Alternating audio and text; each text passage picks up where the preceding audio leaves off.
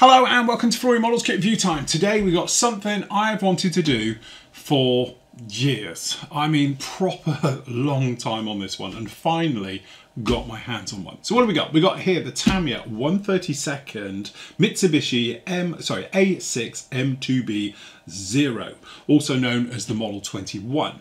Now, bit of a backstory to this one. Two things. One, in all the years I've been a professional modeler now, which is just over 20 years, I've been doing this as a full-time job, I've always wanted to build a Zero. And then like a lot of you, especially back in the noughties, it was obviously in the Tamiya catalogue and it looked absolutely beautiful, but I've never had an opportunity to actually build one. I was never commissioned to build one or anything else like that. So unfortunately, it's always been, you know, put on the back burner and things like that. Then a couple of years ago I saw a fantastic film, and if you haven't seen it, go and check it out. It's on Netflix and Amazon and all the rest of it, called Eternal Zero, which is an absolutely beautifully done film. Okay, and I'm not going to go into the ins and outs of it and all the rest of it. It's just one of those films where if you're into World War II, aviation, anything else like that, and you've got a thing obviously for Zeros, you want to see that particular film. It's actually a very, very moving film. Okay, so I saw that. Then obviously, being co-owner in a model shop, it was like, we haven't got a 30-second Zero in the store, we need to get one in. And it was a bit like, well, they're not available at the moment. Tamiya doesn't have this kit available in the UK. So speaking to Matt, me and Matt basically came up with an idea. We import a load ourselves and get them in.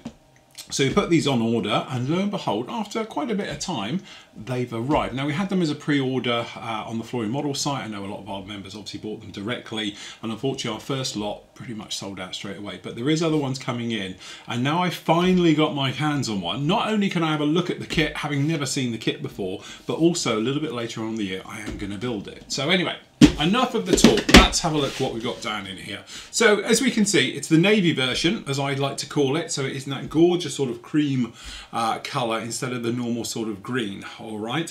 And again, it's a beautiful looking aircraft, and again, Tamiya done a fantastic job on its marking selections. Okay, working around actually on the box, you can see kit number for this one is number 60317. Okay, and then obviously down on here we can see with Tamiya, beautiful detailed engine, cockpit. We've got obviously with the fold up with the actual wingtips if you want to, you get the little bit of photo etch down in there, you get the masking set, all the various things down, and it was the first one that came along with the travel case, so you might remember we've seen that with the F16 and the various things like that. So I am now literally the kid in a sweet shop, okay, because I've wanted this kit and now it's just got to live up to all the expectations. So inside the box we have a piece on the top, as you can see. Now this is the push out piece, so the gear would go through and the rest of it, so it's got its travel case, all right? So keep that bit quite safe, all right? And then down in here we are greeted by the usual way that Tamiya does it. So we've got the box with all the various bits in there. We'll have a look at that in a moment. And then down in here you can see separately bagged sprues. Now this kit is a few years old. It's not the newest release, obviously, all right, but I have got very high hopes for this particular kit, to be honest. We've got the stand, which is the standard one we've seen with all their 32nd scale aircraft. We do have a pilot figure, again, standing and seated, so that's another nice touch. We've got a little bit of the old mixed media, and this looks like it's all stuck together. So we'll just pull that apart. That's the bit we want. Okay, so starting off with, you're down here in the instructions. Okay, and we can get down into here. So we've got the usual colour pull-out sheet with all the marking options, which you might as well just have a look right here. So again, you've got the decal placements and the markings, all right? So that's down in there. Lots of options as well, so that's quite nice. It's not just the usual two. You have got a fair few different options of which ones you want to go through there, so that looks very, very nice indeed. Okay, and then we've got the decals and things, which we'll look at. Now this is that sort of, it's this way, but actually it's this way instruments. So usual thing, we've got all the design and the details and everything else, a little bit of backstory for you down in here. Okay, and then obviously building, and then we can go through. So on this one we do have, what have we got, 4, 5, 6, 7 different types of versions down in here. So again, it's probably worth going right the way forward through the actual build, finding out where your particular markings will be kit specific, okay? So you want to make sure you've got the D1s in the right place and the C's and all things like that, all right the way through. So usual thing, starting off with down on the inside, we're hoping it's not going to be loaded with ejector pins, okay, but we can have a look. Lots of polycaps, lots of things down in here. We will have moving parts, which is quite a nice touch. And then working our way through the actual fuselage, adding all the details in there, bringing it together. Obviously there is the other version of this kit out there, and that's the difference, will be the spine, okay, running down to the back to the tail.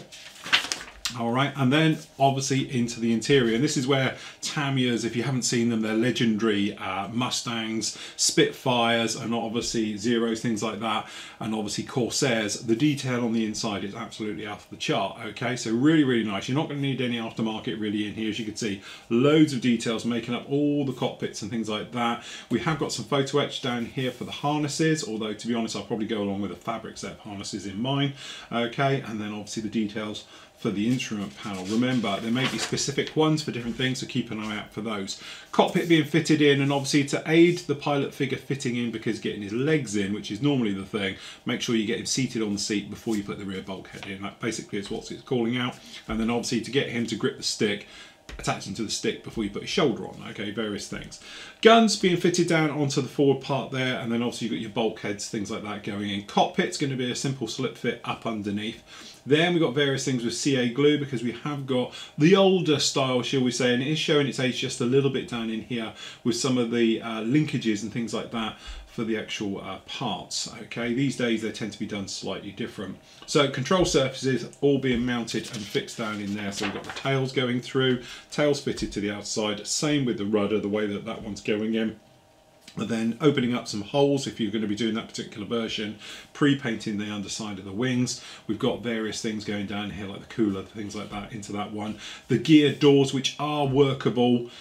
We say workable in the loosest possible form for this one, because I say I do know this kit from other people have built it and said it's a little bit of a nightmare. We'll have a look, we'll see how we get on with that one. And then obviously you've got the gear, the guns being fitted into the wings, ammunition, things like that. Wheel wells going right the way through. Again, lots of detail down in here, including working springs, things like that down in there, which is a nice touch. And then making sure you've got the doors hooked in the right place down here underneath, okay? So again, it's just a case of lining all these things up, making sure you're all good. So really these doors will be workable.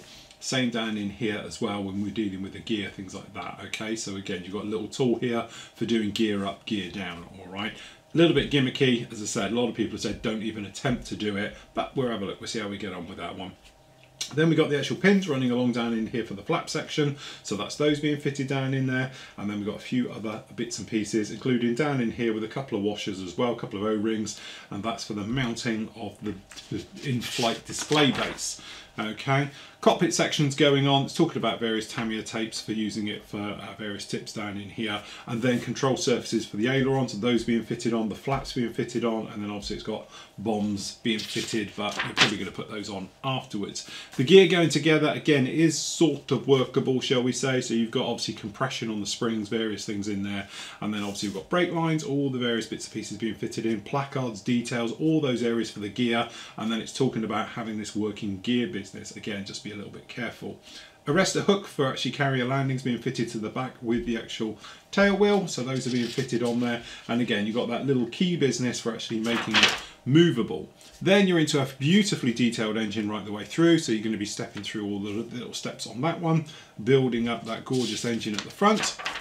Getting that one. Cowlings, again, open or closed depending on which version you want to do. You do get a mast set, but you do have to cut them out yourself, so it might be worth, if you wanted to, popping out and getting yourself an aftermarket mast set that's pre-cut, which is a little bit easier, okay? If you are using these ones, always use the arrows, make sure they're all pointing in the same direction. You'll save yourself a lot of heartache getting them the wrong way round, okay? Cockpit glass being fitted down onto that one, the gun sight, the various bits, pieces being put in. Then we've got the prop. We've got the actual, this area down here at the front, which is what's going to be the cover for the actual gear, okay, as well. So those being fitted down into there. Talking about antenna wires, you're probably obviously going to put those on last, various things in there. Wingtips, obviously they are posable as well, so depending on which way you're going to be doing it, you can be fitting those on there as well, just like that. And then we've got actually the bottom fuel tank system, which is going to be fitting down up in there, which then I assume will hide the hole for your in-flight display. Obviously you can't have the tank with the in-flight display, so you'll be having it off. Again, nice little way of hiding that away. A couple of chocks, really finishing off the build, as you might imagine, right the way through. And then obviously mounting it up if you wanted to, painting of your pilot figure, stuff like that. And here's the all-important area of being able to put your kit in the box to keep it all safe, which, to be honest, if you're taking it to shows, isn't a bad thing. Okay, then obviously we've got some more of the placard decals being pointed out, but again, making sure you've got your right version. Pop along with a Sharpie first, just to make sure you're all clear. And as you can see, nuts and bolts and washers and various things, making up what is Tamiya's creme de la creme of kits. Now, if we start down in here, we have a little, you've got this little guy at the back. Okay, so what this is literally for the placard for the stand. Okay, so you can pop that one on literally like that. And then we have, I'll get it out of the bag, so don't mind too much because it's my kit. We have the decals. Now the decals, you can probably see, looking actually quite nice, but the usual thing, when you feel them, they're very, very thick. Okay, I know a lot of people, well, you know, I don't know, right or wrong, but a lot of people out there do actually now not bother with Tamiya decals because they're just so thick, and trying to get them to conform and lie down can be a little bit of a problem. I might just give these a go because they look beautifully done, very nice. So we've got the different colours down in there, we've got all the placards and information obviously down like that. These are your belts, which are not fabric, they're stickers. Okay, I'm probably not going to bother with that. I would highly recommend getting yourself a fabric set. This is your mask set, and again, making sure all your arrows are all pointing the same way if you are using it. Downside is always with the Tamiya ones, they're not die cut, which was what, you know, you might as well just have a bit of tape. So yes, you can obviously go around and cut them out from it, but honestly, I think it's probably easier to go off yourself and do it, or get an aftermarket one, just like that. And again, there's your stand little one as well. Okay, so very, very nice with that. Okay, so I think, purely because I want to, I think we're just going to pop in the box for the moment. Where's my knife? So, and again, this box, don't forget, doubles up as part of the stand system, so you can see the perforations in this, so don't lose your box either. Okay, so down in here we have your photo etch. Okay, can be a little bit thick, I'm not going to lie with theirs. This is all the pins for all the actuators, for all your control surfaces. You've got those washers, which are for the stand, and as you can see, multiple different types of springs down in there as well, for all the different components from the gear through to all of those. We've got these here, which are the pins for the undercarriage. Okay, so that's those done just like that. And then we've got some lube, because we like a bit of lube, and a screwdriver. Okay, then on the other side we've got some string, so obviously that's for the chocks, and we've got poly caps and some screws and some little bolts in there as well. Okay, so nice little touch down in there. And we've got, this is for the tool system and for the gear, and again it looks like these are metal done into the plastic, which we'll open up and have a look because I'm not aware of it. I am assuming, yeah, that's metal, moulded into the plastic for the gear. So again, nice touch with that, giving it a lot more strength. And this is your tool for making the gears go up and down and manoeuvrable and all the rest of it. Okay. We've also got down in here a wire. So this is the antenna wire, which is like very thin piano wire. Okay, so there we go. That's quite a nice touch. We've also got the tyres and the brake lines. Yep. Which these are loose, and there's no giant centre seam in these as well, which is a nice touch, so that's actually quite a good one. And again, modern tyres aren't like the old ones which used to melt over years, so you can use them. And down in here you've actually got, they're nice that they're moulded in the shape, which is a lot easier than obviously having to run your own ones down. We've got the brake lines going to the gear, okay, so that's quite nice. Also down in here we've got the cowlings for the engine, top and bottom. So obviously this is the bottom one, and straight off the bat, look at the detail in the riveting. That's going to take a wash beautifully. And we've got the top one for obviously the slots for the guns to come through. and then obviously one will then conform to the other. Now there's no magnets in this. The magnets came along afterwards with the Spitfire and the Mustangs. So these have like a clip system, and they do actually hold themselves together. So that's that front forward cowling that's done in black on the Zero, just like that. Okay, so actually straight off the bat, phew, lovely. That really does look nice. Okay, so where are we going to go? Let's start with the fuselage. I always like to start with the big bits. Okay, so the aircraft itself, as we know, it's not the biggest aircraft. The Zero isn't a very large aircraft at all.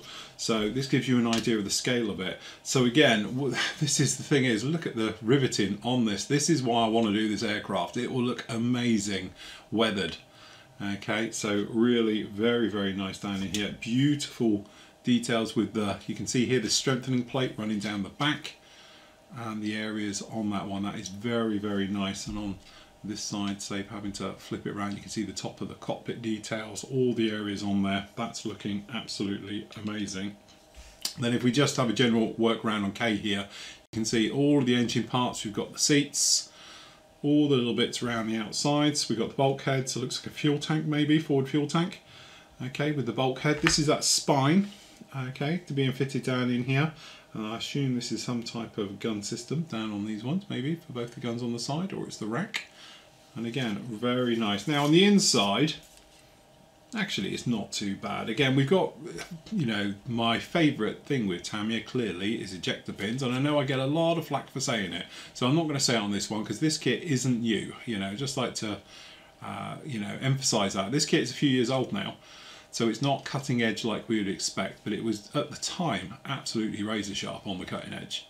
So that looks pretty good, all of that, no problems at all. Okay, where are we going to put all the bits? Right, next up, let's get in the biggest sprues we've got here. This is for the wings. Okay, so straight off the bat, when you look at it, gives you an idea for the feel of the scale now. So you're going to be a little bit more of your wings down.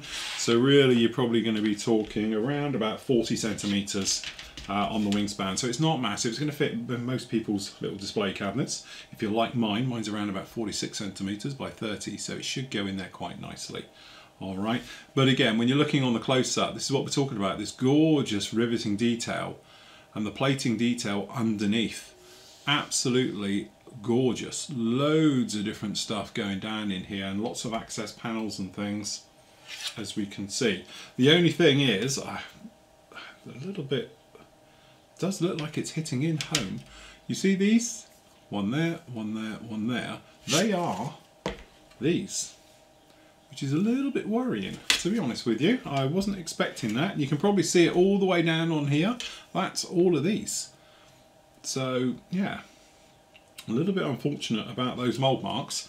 I'm presuming the detail is still on the other side. You can't see it though, that's the thing. So it looks like the riveting goes short, but I'm sure once you get a little bit of primer on this, that's not actually going to be an issue.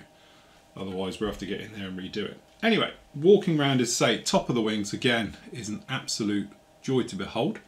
Beautiful, beautiful detail. And again, amazingly, look, I'm going to point it out purely because you never see it. Flash. Tamiya kit, flash. But again, a few years old now. Beautiful done. But we've got the control surfaces, the ailerons, all the things. We've got the counterweights down on there. The forward part for those guns. Again, very, very nice. And we do have a little bit of internal details down the bottom here, things like that. But again, it's a little bit misfortunate with that flash. I'm just pointing that out because I can. But you can see we've got ejector pins in the flaps. Not good, Tamiya. You should know better. In fact, you should know me by now. But again, very, very nice detail there. Okay, so whilst we've just got it here, this is one of the smaller sprues. If we just go straight into it, as you can see, we've got the prop, okay, and we've got the flaps. So obviously we've got the cowl flaps open and closed, which is quite a nice touch for the engine. All of the engine mounts, the parts, all the areas around it, the exhaust systems, the intakes, all the various areas coming off. Cockpit floor as well, which looks very, very nice right the way down here. I think this is some of the electronics equipment down the bottom here. Two types of spinner. Again, it's the Army Navy versions on those ones, so that's why you're going to get a little bit of crossover. But generally, all of those parts very, very Tamiya-esque. Again, clean, sharp, Very nicely done right the way through, and there isn't much burring even really on these mounts. Okay, for the engine mounts, they're all right. That's good. Nice clean stuff. Okay, so we've got this little bag here. Okay, so this here is H, which has got the, I do believe this is the recoil areas for the guns and the various parts down in here like that, and some of the details for the wing tips, or is that the gear? Not sure actually, to be honest. Looks like tops of the guns, but it's gear, definitely gear parts down in here. So that looks pretty nice indeed. Very nicely done. Okay, got so many bits, I don't know where to put them all. Okay, let's go down in here. So we've got engine various bits, which we'll do next.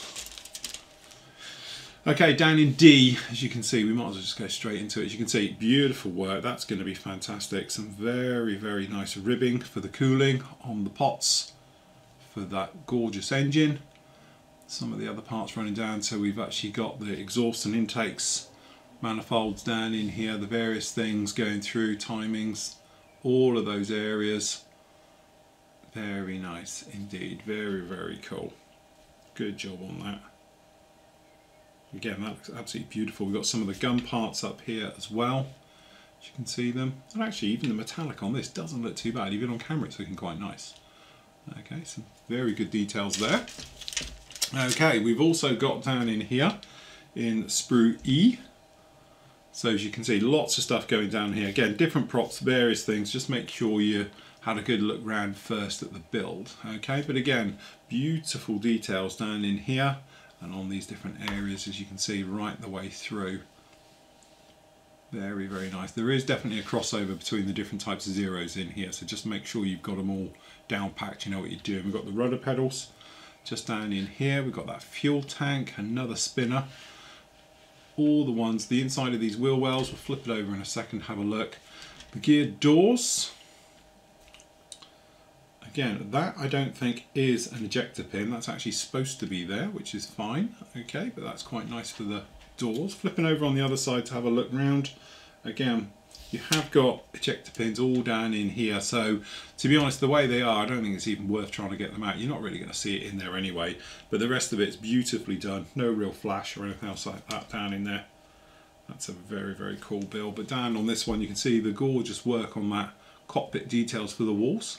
Again, you could get yourself a little photo etch, colour photo etch placard set perhaps, just to pop onto these, give it a little bit more detail, but really you don't see too much down in these cockpits. And these kits really are good enough straight out of the bat without messing around going down the aftermarket route. Okay, so down in here we've got the ailerons, more various things, we've got the flaps, we've got more guns, we've got the wing tips and all these areas on here. Looking very nice. So we've got multiple, so we've got M, so we've actually got the ailerons out on the wings, we've got the wing tips with the brake in them, so obviously they're ready to be used. Then down in here we've got sprue L, this next one down, with the various different top panels on, depending, obviously it's specific to which one, so just again check your references on this one well before you even commit to cutting bits off the sprue, just so you know where you are with this one. Okay, we've got different rudders, obviously clearly different flaps down in here with sprue N, and different cockpit walls. So again, just keep an eye on everything. If you haven't seen it and you're new, have a look at my guide to beginning a model. So it talks about going through instructions and how I look at things and go through and marking things out so you know exactly where you are. This kit's a definite example of it, because you've got 7 different versions in the box as well as everything else that's going on. Okay, so definitely. So it looks like we're not on a match pair. We've got different ones down in here. So down in here we've got sprue R, and again looking like a Cylon spaceship with a bomb. Doesn't look too bad at all. So it is a match pair. We've got 2 of these just down in here like that. So no real problems with those. That's all looking gorgeous as well. Okay, so last up we've got the clear parts. So the clear parts themselves being Tamiya's typical style, beautifully done, no problem with any of that. That looks all very, very nice indeed. All of those parts down in there. can see no problems with any of that. So we're happy there. And the figure. So the figure's a nice little bonus touch to it. So obviously you can have him sat in, or you could have him obviously stood next to it. So depending which one you're doing, obviously we've got sprue Z, but you can see down in here the detail on all his flight gear, and obviously his face. Looking very, very good down in there.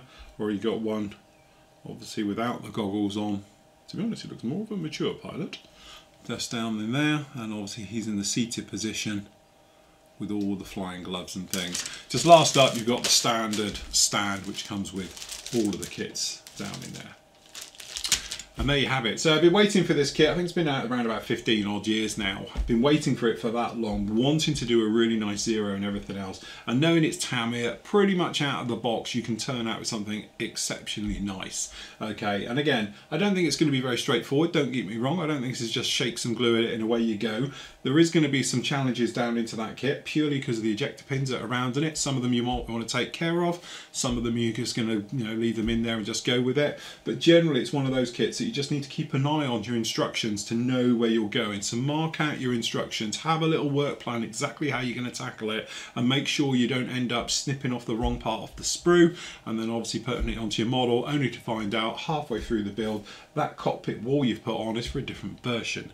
Okay, so there's nothing worse than doing things like that. We've all been there, we've all done it. I'm as guilty as everybody else. But again, it's beautiful stuff from Tamiya. Great level of detail. As I said before, you don't really have to go running down the aftermarket route. I know there is a few bits out for this one. I know there's a lot of people would say, oh, you'll need this, this and this. But honestly, because of the cockpit, the way it is and things like that, maybe a placard set down in there, a set of fabric harnesses if you're not having a figure in it. If you are having a figure, you probably get away with not even bothering with any of that and just going straight forward for the build and put your time and efforts into all the gorgeous detail that comes with the kit already.